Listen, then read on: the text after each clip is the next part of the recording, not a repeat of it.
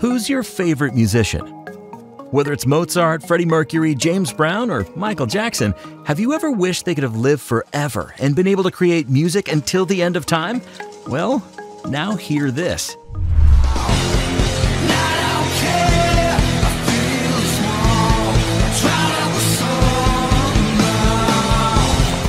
This isn't a lost record from the 90s, but a brand new track resembling Nirvana's style perfectly.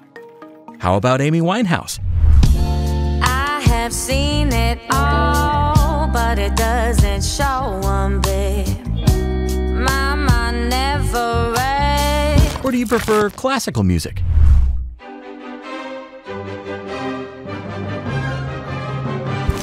We can now hear new songs from legendary artists or listen to the final movements of an unfinished symphony composed centuries ago. But how is it possible? Artificial intelligence is the unseen composer and performer that stands behind this music. It's transforming the realm of sound, voice, and music creation, playing a role that's equally groundbreaking and controversial. So, let's delve into the fascinating world of AI sound generation and explore how this technology makes us doubt what we hear.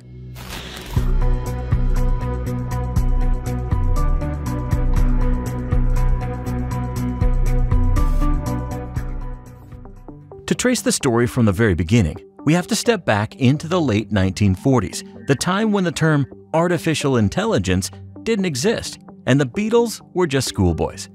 That's when the first murmurs of artificially created sound began. Alan Turing, renowned for his pioneering work in computing, was the first to get a simple, synthesized tone. He programmed his computing machine, which occupied much of the lab's ground floor and looked like the control center of a battleship, so that the loudspeaker emitted short pulses of sound. Turing described it as something between a tap, a click, and a thump. While he wasn't interested in producing music, Turing created different notes by varying the patterns of those pulses and used these sounds to indicate various computer processes. But the credit for a real musical breakthrough goes to Christopher Strachey. This young school teacher with a talent for the piano got fascinated by Turing's instructions on programming musical notes and saw the potential for something greater. With Turing's blessing, Strachey spent a night at the computer console. By morning, he had successfully programmed the computer to play God Save the King, the national anthem.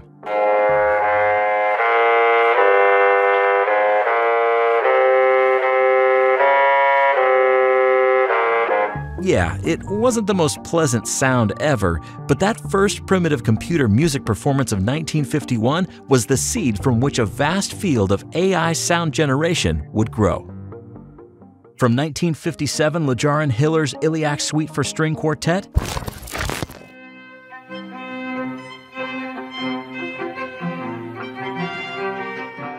to Max Matthews' Daisy Bell, also known as Bicycle Built for Two.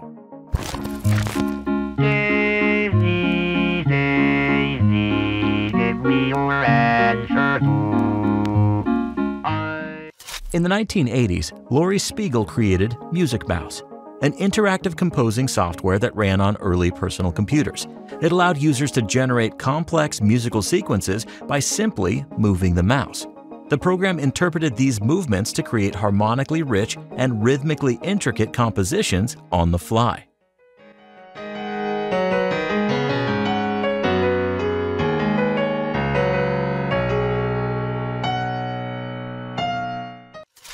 The mid-2010s marked a new era of collaboration between AI researchers and sound engineers as deep learning entered the stage. Neural networks were extensively trained to generate lifelike human speech and realistic musical sequences. Some notable projects of that time are Google's Magenta and WaveNet by DeepMind, which are actually still used to create complex, high-quality sounds. In the late 2010s, transformer models were introduced, particularly in OpenAI tools such as ChatGPT and MuseNet. More sophisticated tools followed suit. Lovo, Murph.ai, Valley, Suno, 11 Labs, all these platforms powered by deep learning democratized audio content generation, allowing anyone to explore the infinite universe of sounds. But how do these tools go from input data and text prompts to symphonies? Let's explore the technical side of sound generation and look at what's under the hood. First, let's decode the basics. When you speak, clap your hands, or play music, you are creating vibrations in the air. These vibrations travel through the air, and when they reach your ears, they make your eardrum vibrate, which your brain interprets as sound. Those are known as sound waves. But computers don't have eardrums to interpret air vibrations, so we have to represent sound waves in a format machines can understand. The two main ways to do it are waveforms and spectrograms. Waveforms are graphs that display sound with two parameters: time and amplitude. The amplitude reflects how powerful the sound is. A short waveform is quiet, while a tall waveform is loud. Here's what a waveform of this sentence looks like. Spectrograms are more complex than waveforms, as they use three parameters to represent sound: time, frequency, and intensity. They let you see which frequencies are present in a sound and how their intensities vary over time. Here's a spectrogram of what you're hearing now. Looks pretty, doesn't it? For us humans, both waveforms and spectrograms aren't very readable, but that's exactly how computers perceive sound. So, generative AI models are trained on thousands of hours of various audio files in the format of waveforms or spectrograms. As a result, the algorithms get to know the main characteristics of sound, such as pitch, rhythm, and texture, and also learn to recognize sound patterns. There are several main types of machine learning models that can generate sound. One of them is autoregressive models. Imagine a chef cooking a gourmet dish, adding ingredients one by one, tasting and adjusting based on what's already in the pot. Autoregressive models do something similar with sound. They listen to what has just been played and add a new sample based on the previous ones. Then, they take the result and generate the next sample, and so on, one step at a time. One example of autoregressive models is WaveNet, created by DeepMind. Listen to the results they achieved back in 2016. The Blue Lagoon is a 1980 American romance and adventure film directed by Randall Kleiser. The second model type used for sound creation is variational autoencoders, VAEs. These are neural networks that learn to extract important features from input data. They have two main parts: the encoder and the decoder. During training, the encoder compresses complex data describing a spectrogram or waveform into a smaller, simplified version. Imagine taking Taylor Swift's song "Anti-Hero" and playing it on a harmonica.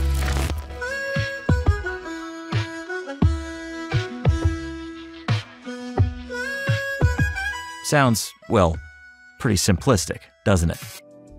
The second network, the decoder, then takes the compressed data and tries to turn it into its original form. In our case, let's say your friend listens to you play and tries to make a full-featured world hit out of your simple tune without ever hearing the original. After his try, you let him compare the real thing with his version and adjust. Both networks are trained on thousands of audio files until they can learn how to compress the track and then reconstruct it perfectly. But how do you make new music out of it? In production, you sample these compressed records, so-called latent space, and ask the decoder to reconstruct them. And here comes the variational part. This compressed latent space music data allows for some deviation. So when the new tune is generated, it's similar, but still unique. In other words, your friend knows all Taylor Swift songs so well that he can perfectly copy her style to create new music, just like that.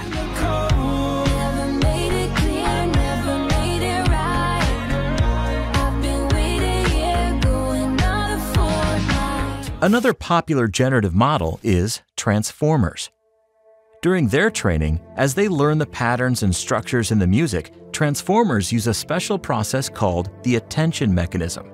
It allows them to focus on different parts of the music data to understand the relationships and interdependencies between samples over time. Imagine an architect reviewing the blueprints of a building. They don't just look at one section. Instead, they consider the whole design to understand how each piece is related to others. How do they interact? How will changing one part of the construction affect other parts and the whole thing? Similarly, transformers consider the entire sequence when generating each sound, ensuring every part fits seamlessly into the whole. As they generate a new piece of music, transformers predict the next set of samples based on the patterns they learned during training, one set at a time.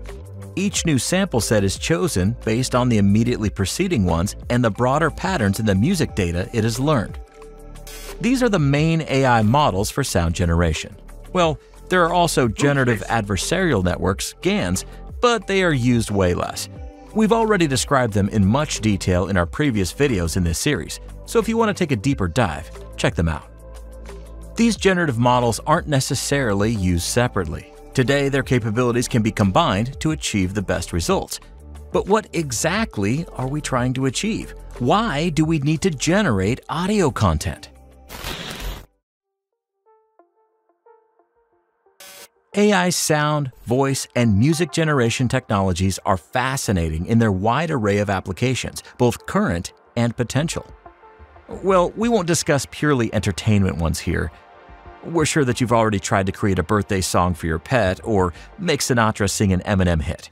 You better lose yourself in the music the moment you own it. You better never let it go. You only get one shot, do not miss your chance to blow. This opportunity comes once in a lifetime. Well, we did. But jokes aside. So probably one of the most familiar use cases is voice assistants. Talking to robots has become so normal. They can be programmed to reflect different voices, accents, and even emotional tones, making interactions more personalized, and they keep developing. Previously, you could count on Google Assistant to tell you the weather, or Siri to explain 0 divided by 0. Now, you can hold pretty meaningful conversations with ChatGPT as it interacts with its surrounding in real time. Though, of course, things happen. What can I get for you? Okay, sorry about that. I'm back. What can I get for you? Do you have... Okay, sorry about that. Music composition and production is another obvious use for AI. As you've seen throughout this video, it can help compose new melodies, remix existing tracks, and create new sound textures and effects. But it's still just a gimmick. As of now, there are no commercially viable projects that rely on AI for music generation. So you don't need to worry about Hans Zimmer. He's not getting out of the business just yet. Lately, video game developers have been experimenting with AI-generated voiceovers. They say it's cheaper, faster, and easier. For example, Obsidian uses AI text-to-speech technology while working on the game to get a better idea of how their characters will sound after the voicing by real actors. Embark Studios went even further. They've released their online shooter, The Finals, with generative AI actually doing almost all the in-game voicing. Well, the results are debatable, but the potential is definitely there. Voice cloning, despite the related controversies, can also be quite helpful. For example, you might have heard of Al Michaels, though it's likely you don't know what he looks like.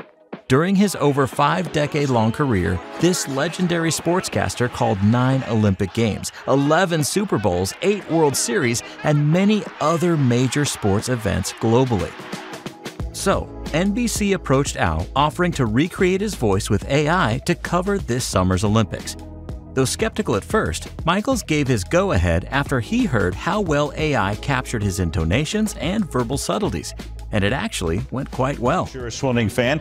Let's head right to the pool. Team USA secured a stunning victory in the men's 4x100 meter medley relay, smashing the world record. So, sound generation isn't only about making music. Though it's still in its infancy, its potential to benefit us in various areas of life is actively being researched. And who knows what we'll find? On the other hand, there are also many debatable or even illegal uses of this viral technology. So let's talk about the controversies surrounding AI sound generation. Ownership and copyright. One of the thorniest issues is who owns the music created by AI. If an algorithm generates a hit song, should the credit and the royalties go to the developer of the program or the user who prompts the generation? Can the artist who provided the input claim their share? Or maybe it's the AI itself who is supposed to capitalize on its brainchildren? This gray area is causing headaches for the music industry, where copyright laws are struggling to keep up with technological advances. Major record labels, including Universal, Sony, and Warner, have recently filed a suit against the two biggest sound generators, Suno and Udio. They accuse platforms of illegally using their copyrighted recordings to train AI systems. The labels are seeking court orders to stop the companies from further infringement and demanding nearly $350 million in damages. We'll have to wait and see what comes out of it. Artist reactions vary greatly. Some see it as a threat, others ignore it.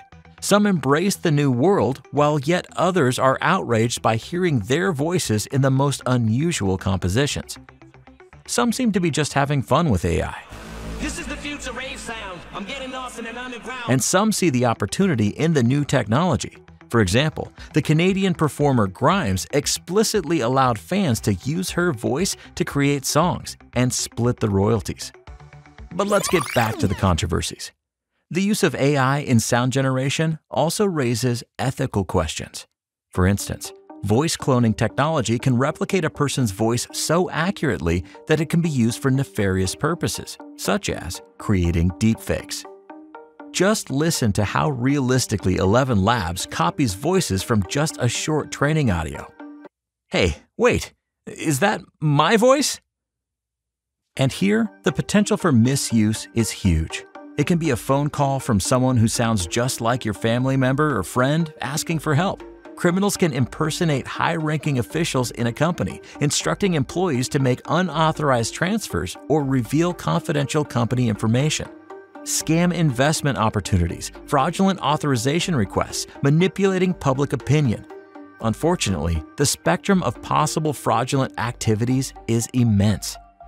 The list of controversies goes on, and as technologies advance and become more accessible, all these issues are potential threats. As we look to the future, AI continues to harmonize with our musical traditions, promising a symphony of possibilities, accompanied by a dissonant rattle of concerns. Who knows how our future will sound? The score is being written now. One thing we can be certain about is that, ready or not, AI is here to stay.